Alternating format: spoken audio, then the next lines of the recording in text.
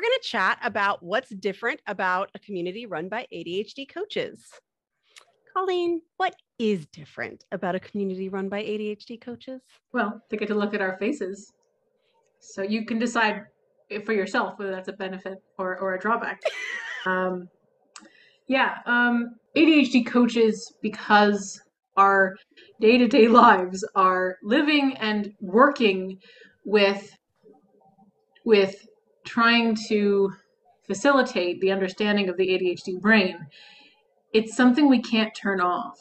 So when we're constructing and maintaining a community, that will always come through. We will always be thinking unconsciously and consciously about the aspects of ADHD and things like the way the Discord is even set up, and the channels that are involved, the channels that are not involved, and pruning and maintaining those over time will just organically be seen through an ADHD and improvement lens, that somebody who has ADHD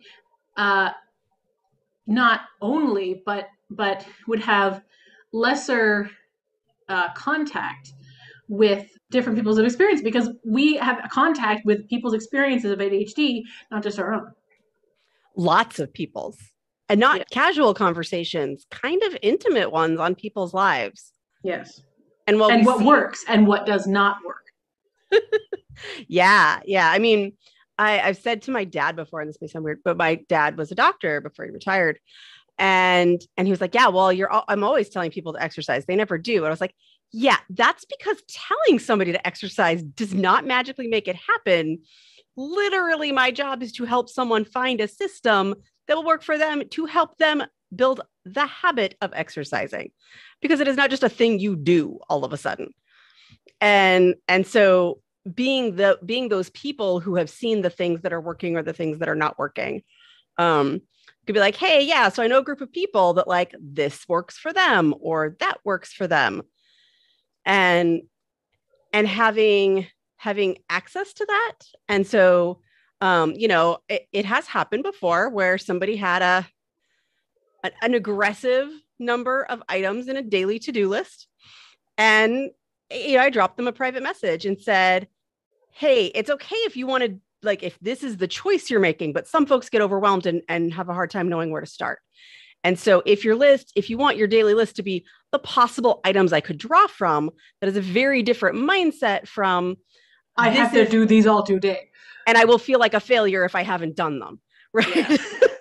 And it turns out that this person was doing I want the complete list, which is fine. But I could touch in and say, hey, is this list realistic for today? Do you want to have only the things you can do today on your list? Or do you want like the complete list of possible? Not all of it's possible, potential tasks. Being asked that question is not something that somebody would necessarily think of if they do not have the experience and training of an ADHD coach. When people are talking about situations and experiences and challenges in Discord, they're more likely to get a response from a community leader who is an ADHD coach, right? So that accessibility hopefully is beneficial to people, even if they didn't be like, hey, you guys, what do you think of this? They're just posting about it. And we're like, oh, I had a thought on that. Because again, it's unconscious. You definitely want somebody who's managing their own ADHD. I am combined, which means that I very easily could go, oh, I just came up with an idea for a channel and now there's 1,100 channels. But I've been a member of Discords where they had 11 million channels and it was just overwhelming. And so when I come up with one, like I think about it, I wait and I bring it up with Colleen and then I check with her. And it's like, if it's made that many steps, it means it's one I really probably want. And so it's been filtered even before I bring it to Colleen. And then we've had a few that are like, nobody's used this one in 6 months. Let's toss it. Yep. And because we want to make sure that it's like easy to engage with. And of course, we always want to hear from somebody if it's not for any reason, because how do we know? I mean, we can make guesses based on what we've seen with other people, but we can't always know what's confusing. And that is But definitely also, an element, I think, of being an ADHD coach because I often use the word iterative or having versions when experimentation. When I'm working with a client, it's not okay. Do this thing. I'm not a. Brittany and I have said a strategy vending machine. You don't just put in your quarter and get out a strategy. It's a collaboration, but moreover, it's about what is it that I'm doing this week? How have I changed it from last week? What am I going to do the week after to improve it?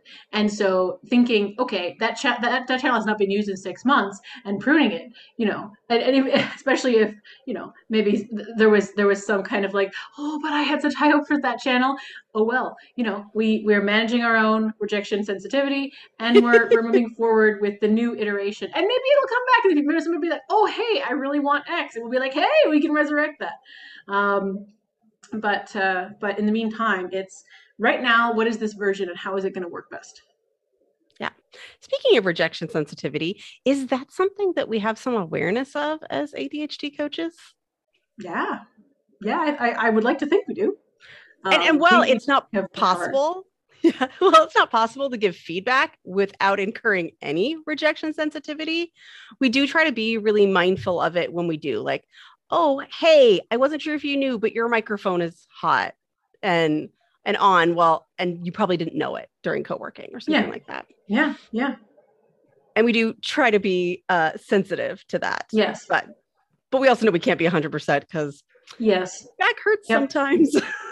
It does. I have a distinct memory. I can't remember what the issue was, but I have a distinct memory of in a meeting between the two of us. We worked for like a solid 30 minutes on the wording of something that we were going to bring to a member to improve everybody's experience of it. And yeah, that was hard, but it was definitely relying on our awareness of and our experience with personal and client experienced ADHD rejection sensitivity in order to minimize the impact that this message would have on the member. But also that we had to have awareness of how that the actions of that one person were impacting other members, Yes. Yeah. either by report or just observation. Yes. Or potential. Yeah.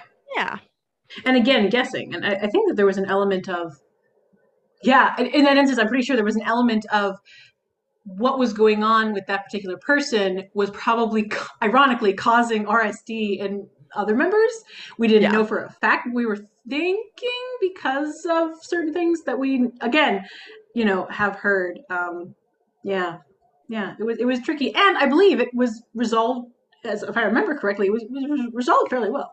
Yeah. Yeah, Yeah. I think so. yeah. Um, Go us. Another thing that is a little bit of a side to just the leaders of the guild, being ADHD coaches, but also potentially being your ADHD coach, either in group coaching with the Journeyman or in one-on-one coaching. And we've had clients who are both, is that sort of follow on. So if somebody has things in the daily tasks and I can see that they're doing them, then when we come to either a one-on-one meeting or the Journeyman meeting, like I can make a comment on that. I can say, hey, so-and-so, I can see how hard you've been working on this. You've been posting it regularly. You've been crossing things off. I can see that you're making progress. Or also I could say like, wow, that one's been nagging at you for a long time. Is it possible to drop it? Because they can see it on a more everyday basis. And something like that doesn't always come up in the once a week coaching of like, hey, let's touch base on your goals, that you're actively bringing to coaching. It's more that sort of day-to-day touch point where we can see like, hey, I haven't seen you on there in a while. Is something going on? Whereas if I don't have that access to somebody, I can't ask about it in a meeting. Yeah. Yeah. Absolutely. Yeah. It's very nice. It's more integrated. It's more points of contact and having and very very probably in our opinion making faster progress as a result because you just have but hopefully without it being overwhelming because like if you're I had a meeting with I believe as far as I know the closest physical distance to me ADHD coach just to, touch base as colleagues. And she has a package that is $10,000 a year Canadian, and that's every day access to her. And I was kind of mind blown by her commitment to that. I don't know how many people ever bought that package, but I was just like, wow, that is quite intensive. And for me, even as a client, I would find that overwhelming. I would find it that I wouldn't be making progress that would be needed for coaching. That's just me, right? There are other people who do other things. But in terms of this, I find that it'd be more likely that more folks would benefit from the points of contact that we have here without it being overwhelming every single day. Yeah, because it's not like we're saying like, yeah, did you do the thing? Yeah. It's more, oh, I've noticed this thing and I can Yes. bring that into the rest of our Strategically, session. right? Because we know if we were to say that every single day or multiple times or whatever, we have a finer tuned sense of what might be appropriate and useful for that individual as we get to know them in the group. But we don't do the reverse, which is important to note. Unless somebody has stated a goal, like in the Journeyman group, I'm not going to ask them in the public forum, how's that coaching goal that just that person and I talked about in our one-on-one coaching. Yes. Yeah. The privacy still holds true. But I know to extra cheer them on if they share that victory voluntarily in the group. Yes.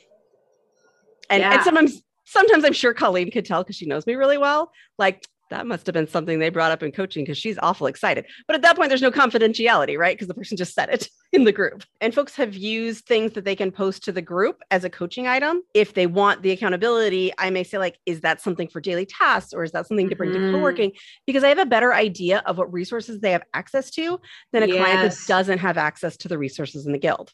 Yeah. Yeah. And then we get into the area with a client who is not in the guild, where it's like, okay, have I given you the spiel about co-working before? Right. Or like, have I sent you the resources? Or like, what is your relationship with that? And having that conversation. And of course, my memory has always been bad, and it's even worse when I'm sleep deprived. And so it's like, okay, really, have I? And what did I say? And yeah, it's beneficial. But sometimes, like, and one of the reasons that we formed the guild is a little bit in our coaching sessions when somebody's like, I have nobody I can ask to work with me. Yeah. And it was just a task that really needed handholding. And at that point, the options are to keep trying it on their own or to use the coaching time. And that's pretty expensive time. And if there is another option like co-working, that is going to be a better payoff. Now, if you need more handholding than somebody else passively being on the same channel, then yeah, coaching is the right place to bring that. Yeah. And there's different things for different, like some tasks might be just, okay, I posted in the text chat. Some tasks might be, I got to schedule a body doubling and make sure I'm on video and maybe even ask somebody like, can you please schedule yourself too? And, or then it's like the next level of, okay, I seriously need my coach and the coaching time and the weight of that, right? Because it is expensive, but it might be a situation of needing that understanding of, okay, you're here to do this thing because this is expensive time to get it done. I think that's about it. We hope that we are bringing something unique as ADHD coaches to our community, and we are just loving watching it grow and watching our people support each other. Yes, it's wonderful. Yeah, thank you. So do you look frozen to you? Yes, I think it's my camera.